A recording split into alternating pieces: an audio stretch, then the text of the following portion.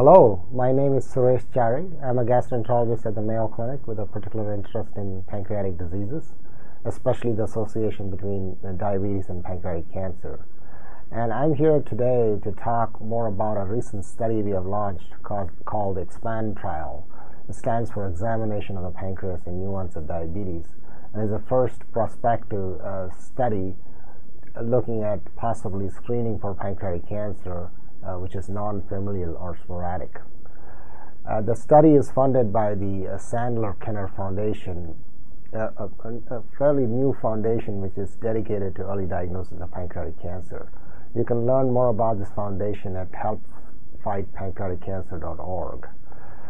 To give you a little bit more background about the study and why we are doing it, we have been interested in the association between diabetes and pancreatic cancer for the past 15 years.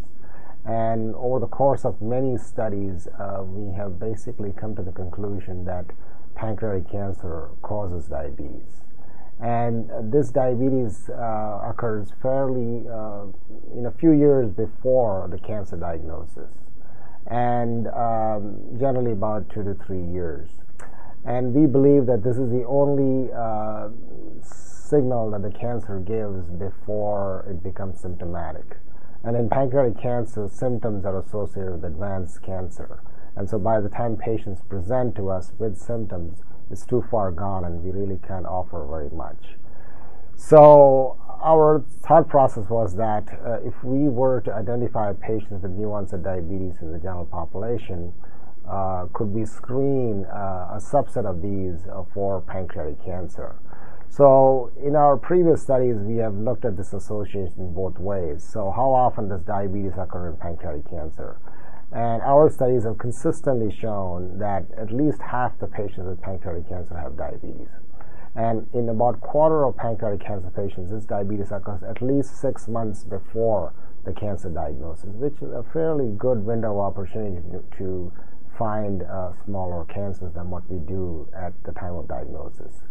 We've also looked at what proportion of patients with diabetes have pancreatic cancer. The only study looking at this at a population level has been done by us at Olmsted County, which is the county in which Mayo Clinic is. And what we found was that 1 in 125 patients with new-onset diabetes had pancreatic cancer, which is about 0.85%. This is significantly less than what we would expect in the general population for pancreatic cancer incidence, but still quite low in terms of looking for cancer in new-onset diabetes.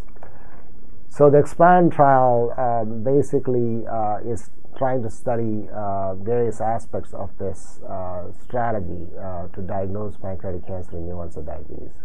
The first thing we want to show is that we can identify new diabetes as soon as it begins, and we have been able to do that using the electronic medical records of the Mayo Clinic, and have successfully shown that we can diagnose or identify patients with new diabetes as soon as their blood sugars rise. The second part of the trial is to see if patients with new-onset diabetes will consent for a study looking for pancreatic cancer. And at this point, we are recruiting patients with new-onset diabetes. We're collecting stool, saliva, and blood from them for future studies. And in a subset of these patients, we are examining their pancreas a little bit more closely to see if they might have pancreatic cancer. Now, as I said before, it's hard to justify screening everybody with new-onset diabetes for pancreatic cancer. So we have come up with a couple of strategies to further risk stratify this group to identify who might have a higher chance of having pancreatic cancer. We had observed previously that patients with new-onset diabetes due to pancreatic cancer lost weight even before their diagnosis of diabetes. This is in contrast with type 2 diabetics, the more common type of diabetes, where patients tend to gain weight. So in the Expand Trial, we are taking patients with new-onset diabetes and who have lost at least 5 pounds, and those are the patients we are screening further. The other group that we are taking for screening are patients who have an elevated blood marker for pancreatic cancer called CA19-9. While in advanced pancreatic cancers, it is markedly elevated, we expect that in early cancer there will be some patients will have a milder elevation in CA19-9. And our studies suggest that probably half the patients with early pancreatic cancer might have an elevation in CA19-9. So the Explant trial basically is looking for patients with truly new-onset diabetes. That is, they shouldn't have had diabetes for a long time. They should have had it at least for 6 months or a year at the most, and who fulfill one of the other two criteria, which is that they should have lost some weight, which is at least 5 pounds, or they should have an elevation in CA19-9. And these patients undergo high-resolution CT scan and an endoscopic ultrasound to further evaluate the pancreas.